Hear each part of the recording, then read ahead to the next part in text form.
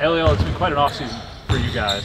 Talk about the differences that you were able to have this summer in a semi-post-COVID world as compared to last summer, where you guys really weren't able to get on the court and bond and do everything you guys normally would during the summer. Oh yeah, it was really like a different, because like even last summer we came back late because of COVID and everything, but this summer we had the chance to really get back to it, you know, like it's trying to get back to a normal type of ways. Yeah, so we did a lot, you know. We trying to build that chemistry, because you know, every year the team is different. There's new guys on the team, so we're just trying to like build a chemistry. And then I think this summer was really a good one. A couple of the other guys to talk about. Coach Lanier has really pushed you guys. You know, even though obviously this is a senior-laden group, I think he knows what y'all's potential is. What has that been like to really push y'all all summer long, and obviously even the fall practice? Oh yeah, I would say just like to make us understand that like as a leader we have to lead by example, so we have to be in the front. Like at the end of the day, like I understand that Corey, Ken, and like Justin, everybody understand that like that's what we have to do.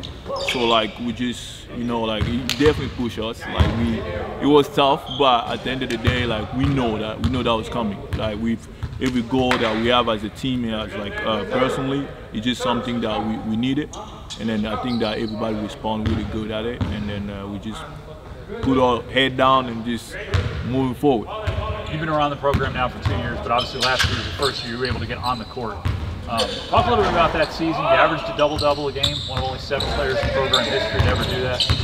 Obviously, the end didn't end the way you guys wanted to, but just overall, with everything you guys battled, talk about that season a little bit. Oh man, everything that happened, I would say that the season was awesome. Like I definitely didn't expect to have a quiet season like that. I always have my goal high, but like, you know, it was just like in the type of ways that we was together. We fight adversity. We had some time where like we had to shut down practice. We practice like with 4 people on court, so it was tough, you know. But I just like I like it, and I love it. Like I love the guys on the team, the coaching staff, like everybody on the same page. And then when everybody's on the same page, like the atmosphere in practice or like in game is different, you know. So I try my best to help my team win.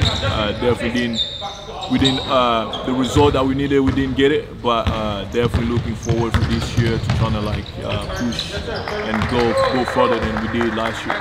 Obviously now moving into this year, we've got probably the biggest roster of people we've ever had with the super seniors and everything we've been able to do. It could be very easy for there to be little cliques of guys, but it really does seem like this group has already come together as just a bigger group than what we've seen before. Kind of what are your thoughts on the new guys that have come in, and obviously the experienced group that we still have back? Oh yeah, that's one of the things, you know, like when the guy decided to come back, we talked, and then we tell each other like what we need to do, and you know, like we got some young guys, we talented, that like gonna bring a plus in the program. And then to be honest, it's just like, hey man, like there's like we have to come together. If we want to do this, everybody gonna bring something. Even like you play 5 minutes, you play 30 minutes, 20 minutes, whatever the case is, everybody has to bring something in the table. And then I think that everybody understand that, and then everybody wanna be part of this journey. Last question for you. A lot of people know your journey to getting to Georgia State. To me, it's quite a unique one, because I don't think a whole lot of people really get those opportunities, and I don't even want to say get those opportunities, work for those opportunities, because that's truly what you've done. But just kind of briefly, for our fan base, give us kind of the short version of getting from the Congo to Georgia State with a whole lot of stops. Yeah. Oh man, it's been a hell of a journey. Like and that's why I always say I thank God for the opportunity, because a lot of people and young kids like me back home didn't have this chance, but more talented than me, you know, but they just didn't have this chance. But yeah, I lived in Congo when I was 18. Came to Canada, man, didn't know anything, didn't know any English word. I was just like, I'm good, how are you? That's the kind of thing, like hello, like the stuff like that. But you know, just work my ass off, and then just like have that chance like to get found in the AU team and play, you know. And then got this chance. I even didn't know like this. You know like big names, right? Like we know like some big school, some big players in the league. Because I remember when I was back home, I was waking up at 3 a.m. because of the time difference to watch like NBA and stuff.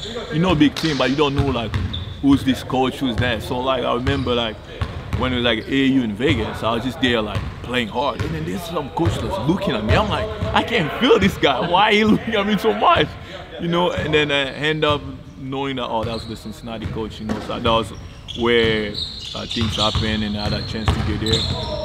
And then from there things were good. Like win twice, we had a good team, and then things happened. Like and I decided like it was time for me to explore some new horizon, and then. I'll say this is the best decision, one of the best decisions I made in my life to come here in Georgia State.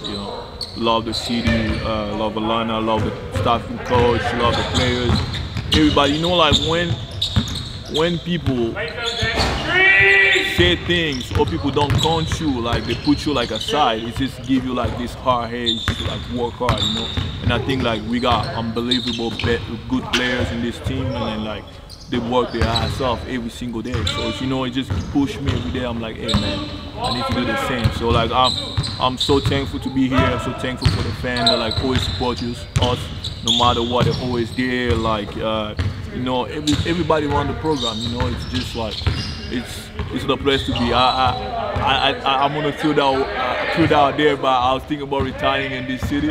So hey, maybe 10, 20 years from now, I ain't gonna come back here because I love the city. I love like everybody around the program, and I think that like we did a good job to just like come together and be a family. Like my family's far away from home, didn't see them for 6 years, but I have a family here. I really can't say that, and I really appreciate that.